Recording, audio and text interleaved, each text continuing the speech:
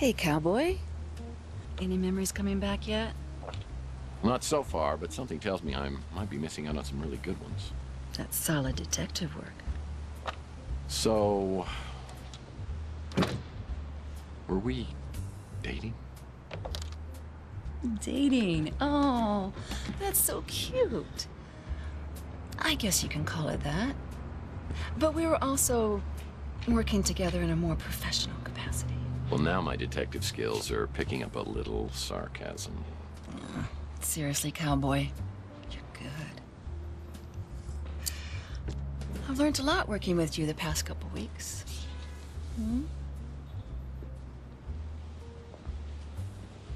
Let me get this straight. You and I were working on a case together? Do you mind telling me about that? Not at all. You wanted a list of tenants here at the Ritz as far back as I could go. Why would I do that? It was your dreams. They were vivid before, but they were getting out of control. It's almost like they were changing you into someone else. You talked about seeing things from the past, but you wouldn't give me details. You were incredibly stressed. It was like you actually believed this apartment was haunted. You even started looking into psychometry. Psycho what? Psychometry. It's the belief that an object can contain a person's energy or memories. So, not only am I an amnesiac, but I'm a paranormal idiot. Great. Sounds crazy, I know. But then we found out about Donnelly. Who? J.T. Donnelly. It was the most bizarre thing. I'd heard you mention the name in your sleep. But then, his name turned up when I checked out the previous tenants. So who is this guy? He's a private investigator, a real old school brute. He worked for some powerful, influential people, but then he disappeared around 1943. His last known address was here. San Francisco. No, here, at the Ritz in this exact apartment. Okay, that's a little bizarre. It gets bizarrier. You called me one night, raving like a lunatic, saying the walls were talking. I rushed over and found holes smashed in the wall, and you curled up on the floor in a ball. Well, I'm glad to hear I haven't changed that much. You wouldn't tell me what had happened, but after that, you wouldn't sleep here. That's when you got your new place and started to sleep there. Hold on. I have another place? Yes, you do. And it's even nicer than here. This is all crazy. I think I'm gonna sleep here tonight just to see whether it affects me in the same way.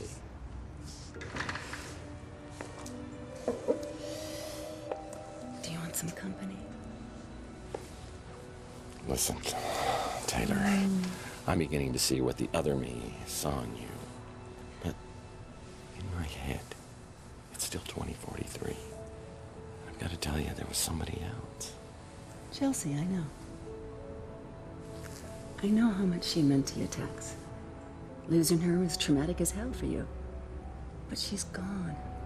And there's nothing you can say or do or don't do that's gonna bring her back.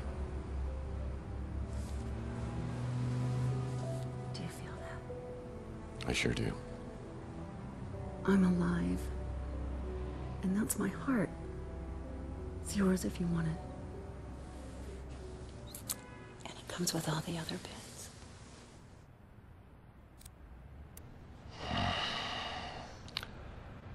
I'm sorry, Taylor, but I love Chelsea, and I never even got the chance to tell her. And if there's any chance that I can find her, I've got to do it. I hope you'd understand. I don't understand, Tex. Why can't you let this go? It's crazy. That room you have across the hall with all our stuff is like some sick Chelsea shrine. I'm sorry I shouldn't have said that.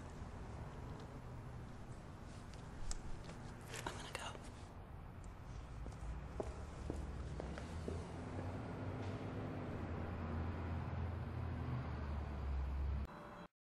6 hours later, the rain was finally letting up. Last night felt like a blindside punch to the face. I didn't think having Taylor walking out of my office could be so painful. There's just something reassuring and comfortable about her, but I've got way too many questions, yearnings, and guilt not to find out what happened to Chelsea. Even if it kills me, I've got to know. There's something darker than the night I'm dealing with, and it hinges on what happened that evening 7 years ago with her. As Taylor leaves, she hands me the key to a room at the Ritz she calls the Chelsea Shrine Room.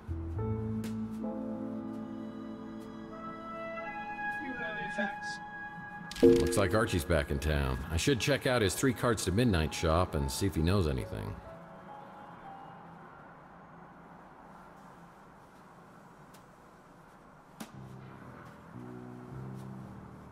According to Taylor, this opens a room here at the Ritz that has some of Chelsea's belongings.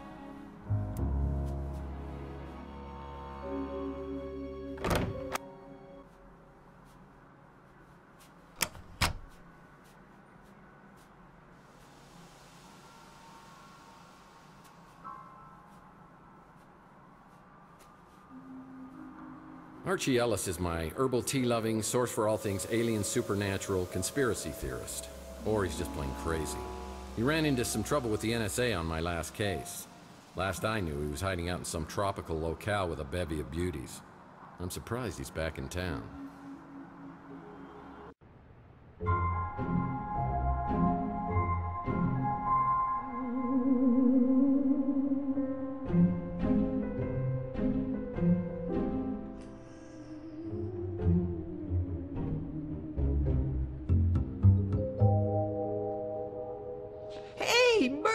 How you doing?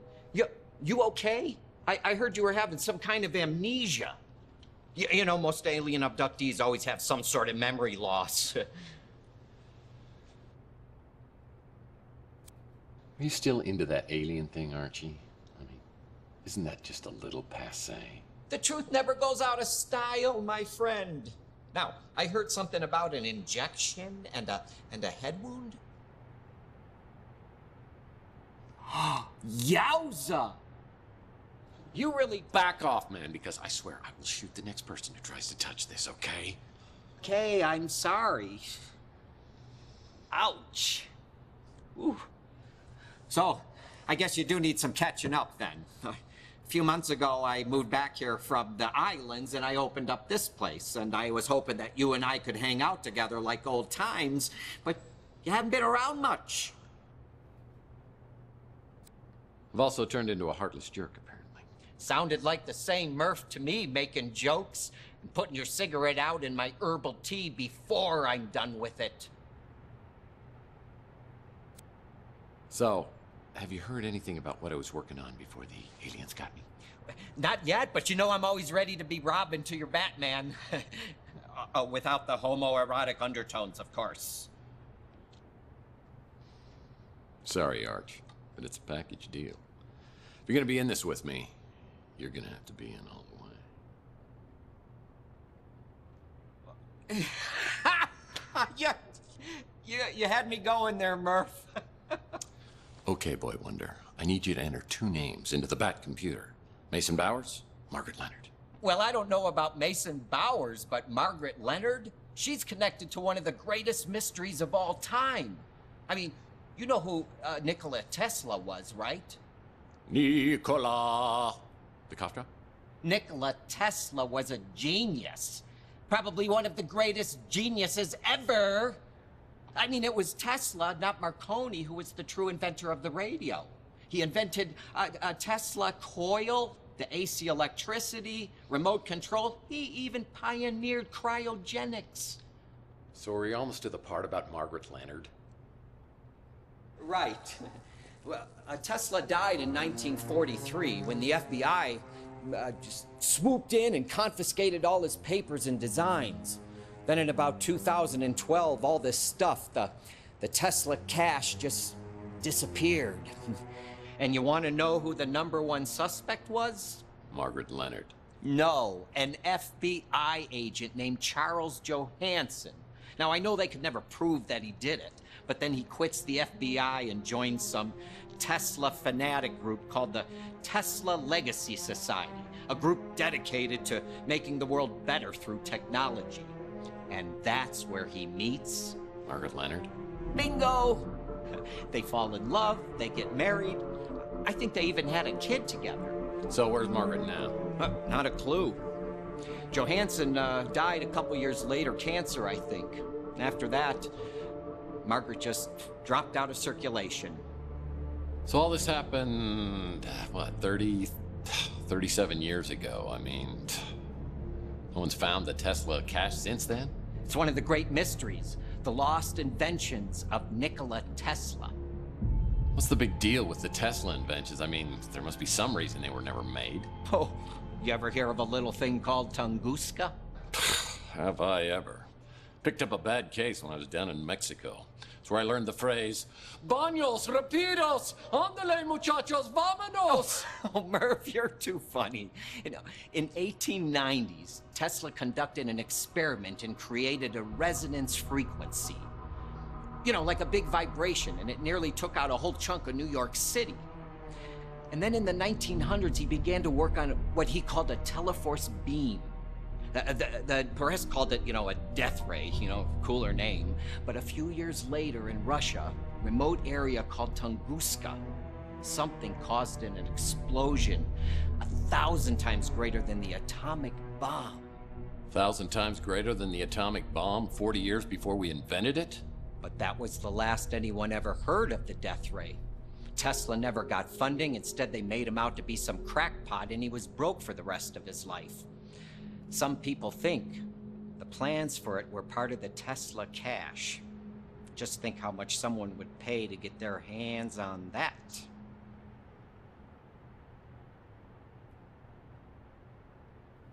And I'll never forget what you did tipping me off before that whack job NSA guy could get me. Seems nice. You know me, Murph. Always up for an adventure. As long as I don't have to go anywhere. You like my shop? Kind of like my old one, the Cosmic Connection. But I had to change the name in case, you know, the NSA and all that. I eat at the Brew and Stew all the time. I actually wouldn't mind forgetting a few years of my own life, mostly my teenage years. Yeah, oh, that's the Hollow Babe at the Golden Gate. Yeah, Mojo is warm for her form, or lack thereof, as it were.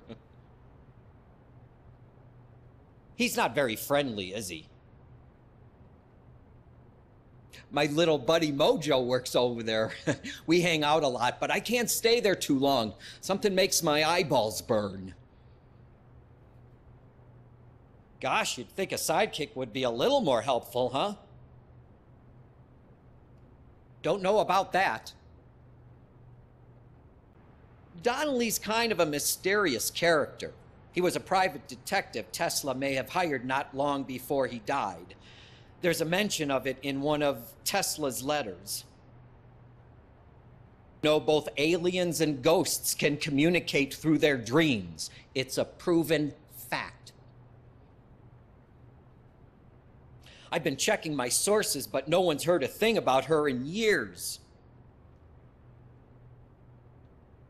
He died like 40 years ago and either left the Tesla cache with Margaret Leonard or somebody else, or he took it to the grave.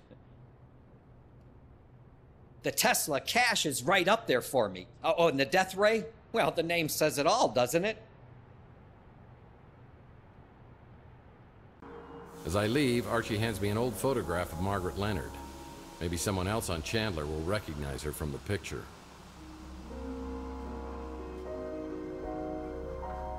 I wonder if anyone else on Chandler Avenue has seen Margaret Leonard.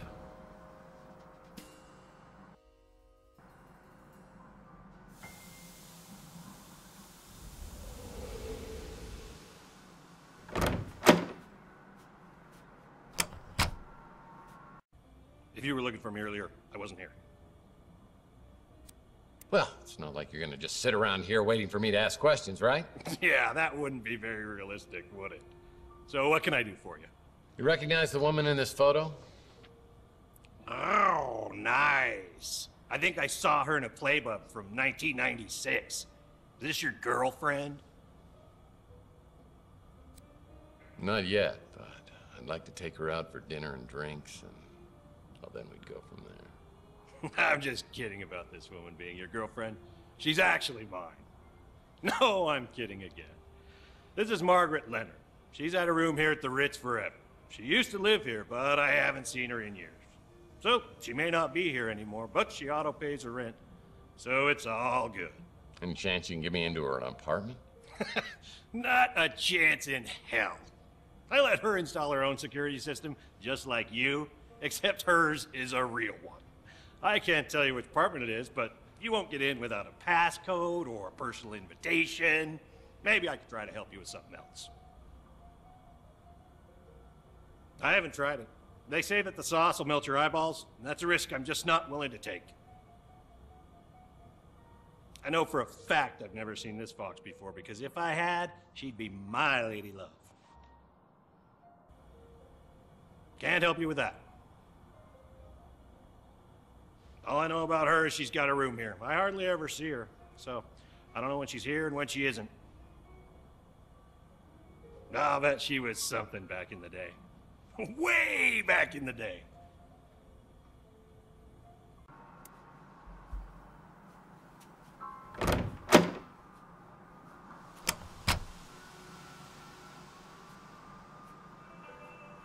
I've been thinking, Murphy, perhaps I should confide something to you. Oh, this should be good. That is, you believe Maldonado is spying on you, but it could have been someone else. Not Margaret Leonard by any chance. How did you know? Do the words P.I. mean anything to you? Margaret may be in grave danger. I've tried to contact her, but to no avail. Gosh, if only we knew someone with some detective skills. Do you know how to get into her apartment? No, but she may have left a clue. Some time ago, she left this in my care. It's for you. For me? She wanted you to have it in case anything happened. I met Margaret years ago. She was a woman of secrets. I have an interest in Tesla collectibles, so yes, I've heard of it. And no, I don't know where you could find it. I met Margaret years ago. She was a woman of secrets.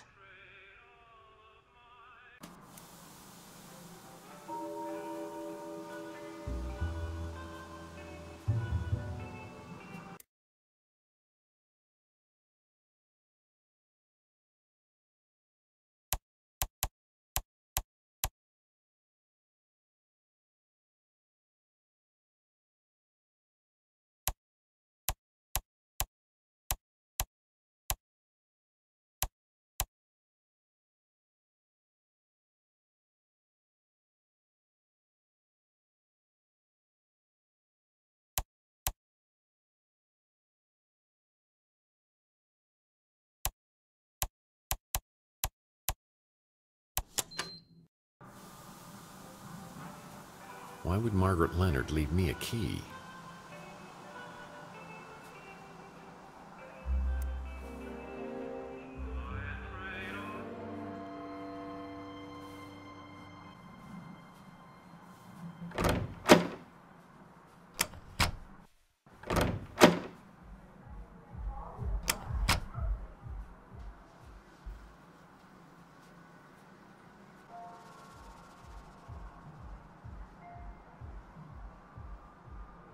Needs a key.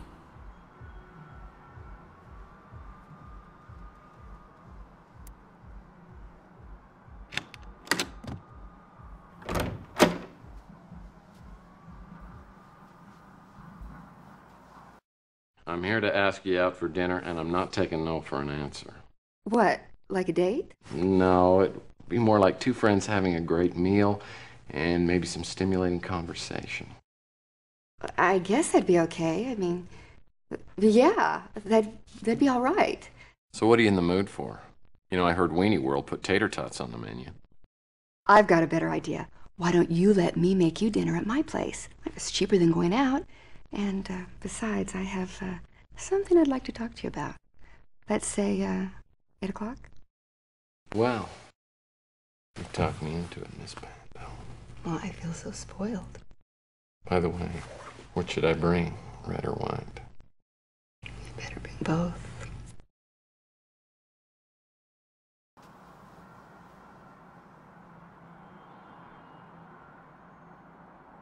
I know Chelsea and I will always have Weenie World tater tots. It's a picture of Chelsea. Chelsea always looked great in the hats.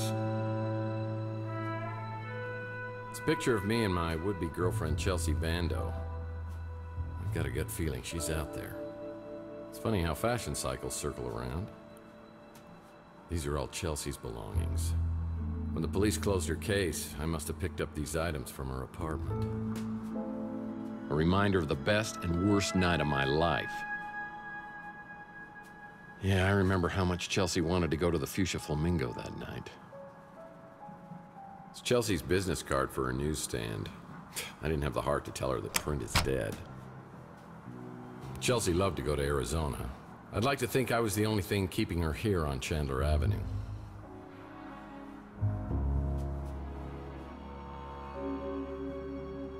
Oh, that's gotta be a fire hazard. I remember this thing was $14.99. Man, I spent an entire 3 months' salary on a ring for Chelsea.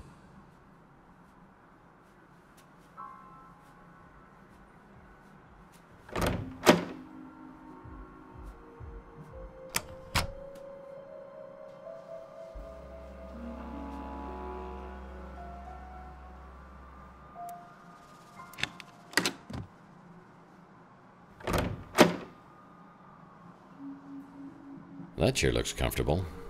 Too comfortable. Uh-oh. That doesn't look good.